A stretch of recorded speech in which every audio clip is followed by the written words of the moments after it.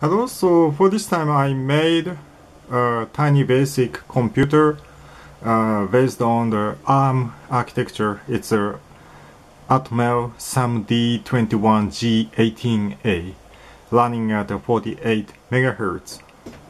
Let's see how it works. I implement two functions. Firstly, I will introduce a D write. For example, 2, 1. I connected the red LED to D2 and D2 now is turned to 1.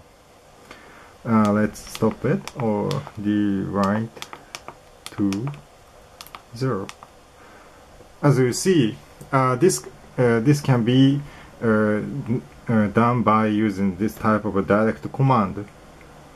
And also, for example, it's the same, but D write for 1. It's a blue LED connected to D4. Let's stop it. D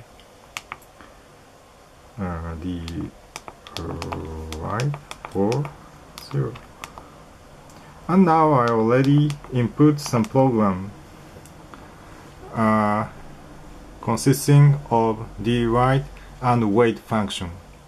Wait corresponds to the delay of the Arduino command, and let's see how it works. Yeah, now this LED is controlled by the basic command implemented in the TinyBasic. Have fun!